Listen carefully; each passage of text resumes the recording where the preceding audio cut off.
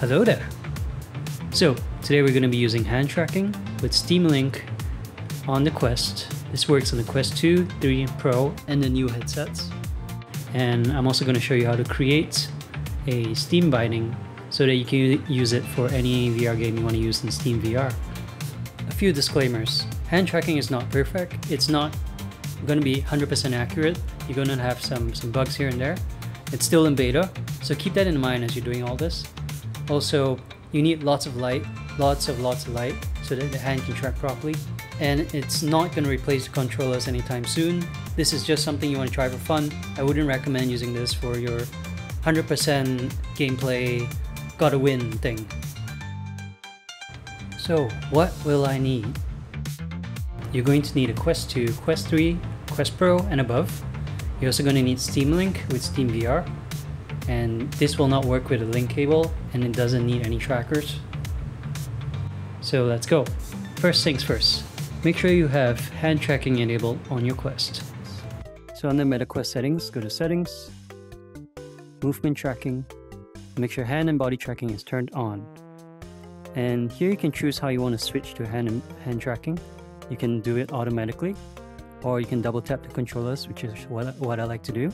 So you can decide how you want to turn on hand tracking, or you can also go to the menu here and turn on hand tracking using this. Next up, you have to be in the SteamVR beta and the SteamLink beta. As of now, later on it'll probably be live, you don't have to be in the beta. So go to SteamVR, settings, properties, betas, and then click here for beta SteamVR beta update. And it'll start downloading. And you also need to be in the MetaQuest beta release channel, so click on the link, I'll put it in the description. Then click join for it here, public beta for SteamLink, and then your Quest will download the update for the beta and you're good to go. Step 3, how to use hand tracking. First you want to check that SteamLink is updated to the beta, so click on the 3 dots here, settings, installed version, release channels, and if you're in the beta, then you're correct. So right now it's 2.0.11. It's the current one. So you're good to go. And let's launch SteamLink.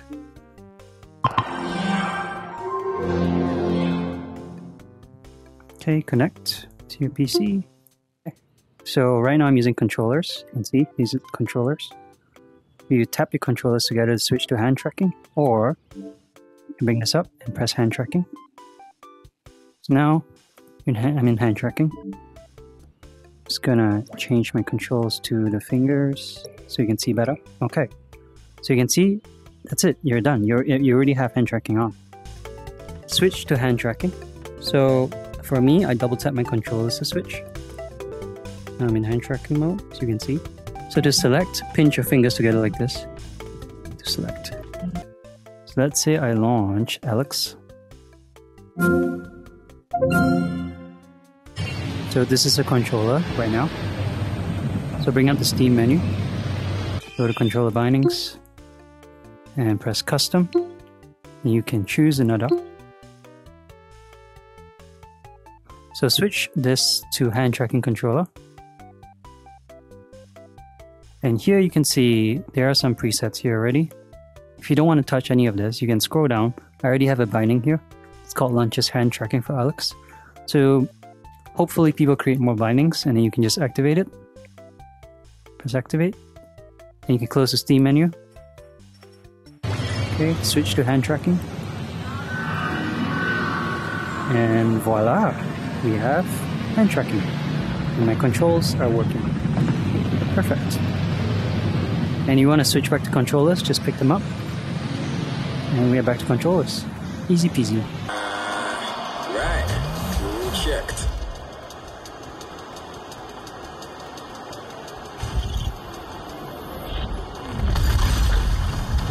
Let's go. Rigging King, come.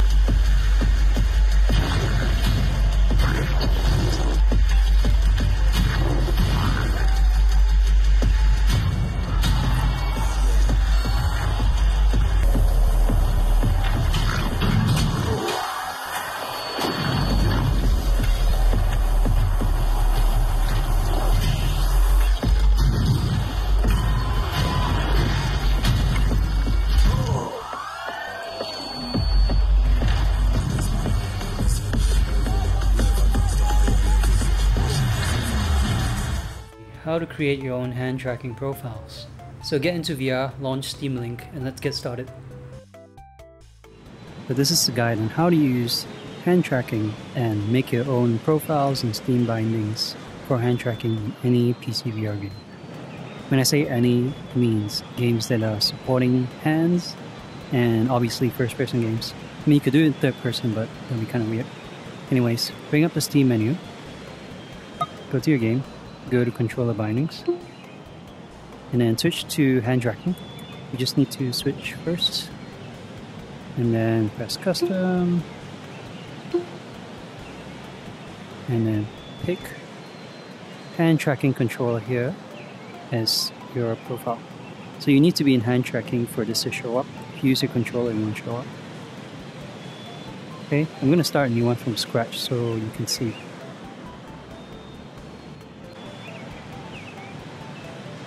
Okay, now I'm going to switch back to my controller so I can adjust it easier. So Blade and Sorcery is a good example because it only has one tab and everything is like very basic. Some other games like Half-Life Alyx, there's more tabs up here that show different things like movement, guns, etc. So this is a very general game, which is good. So I can show you more things.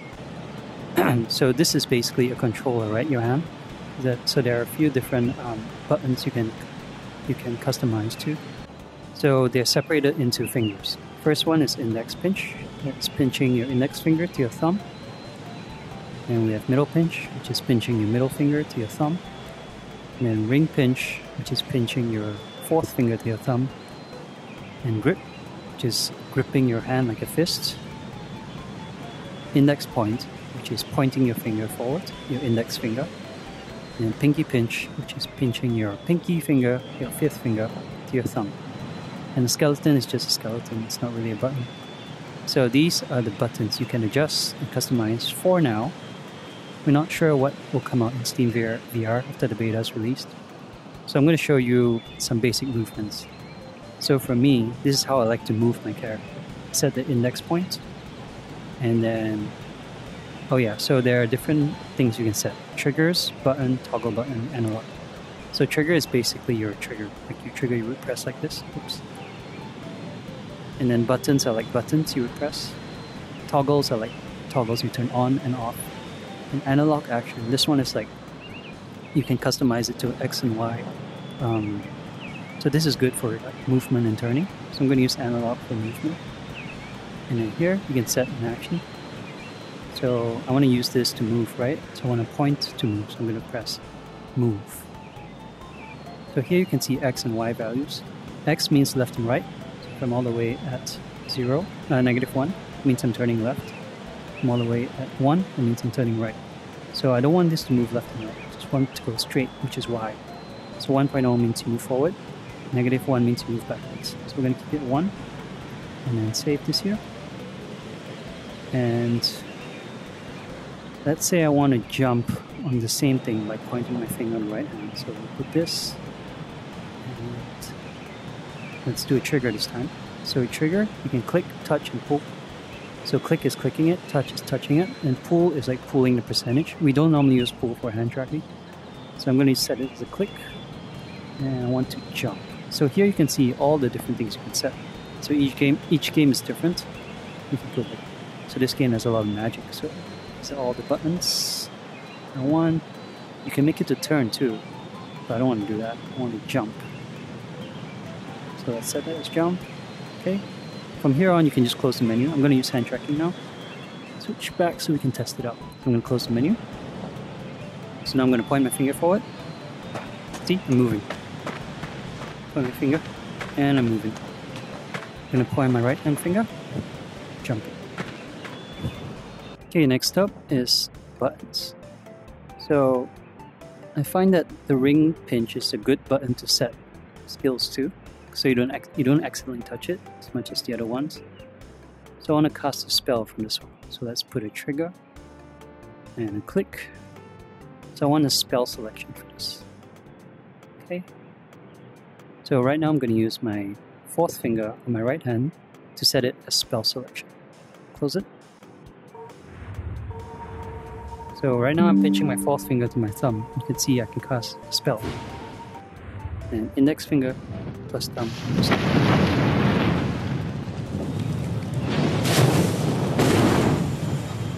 And then here, if you go to the bindings, you can see all the bindings.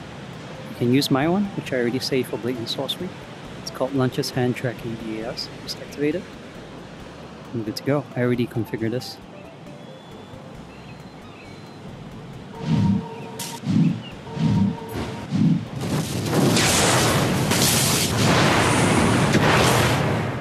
Movement, jumping, turning.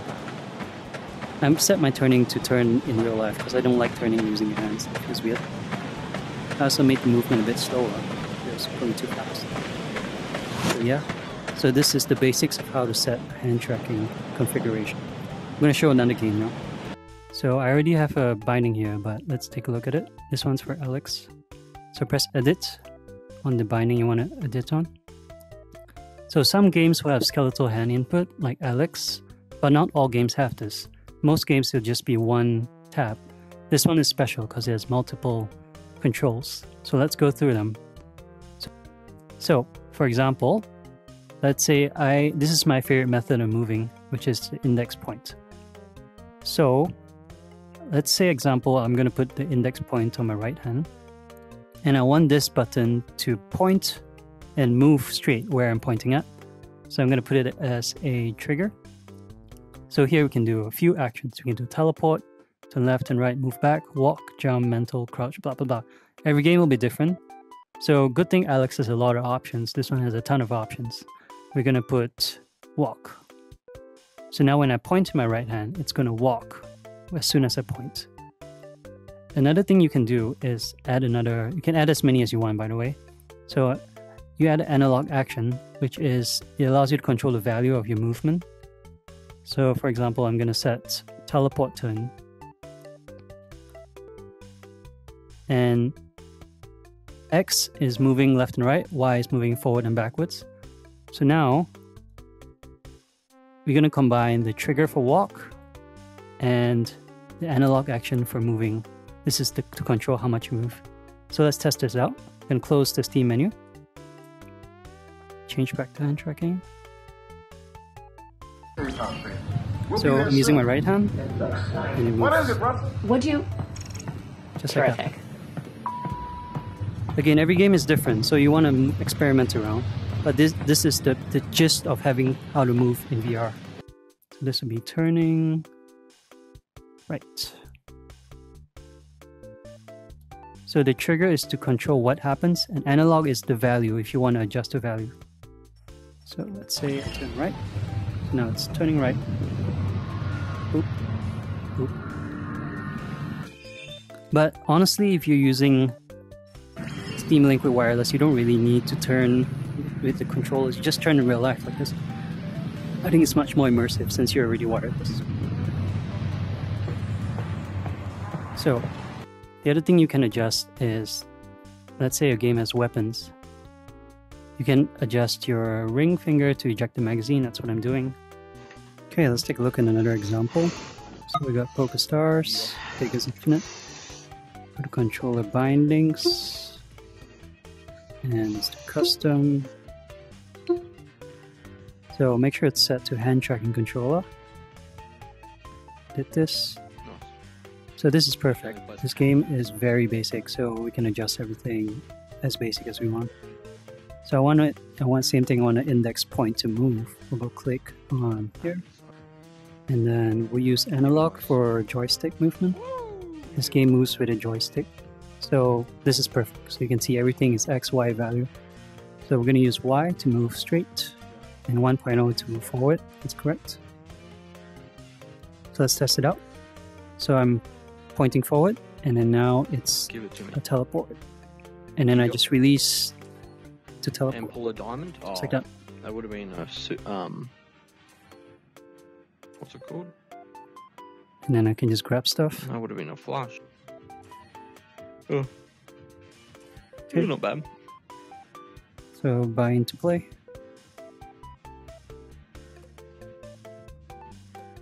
This game already has like pretty decent hand control, so you don't have to do anything. And bust. I'm just throwing random stuff here with my hands. Okay, whatever. What's wrong with my Just controller? random stuff.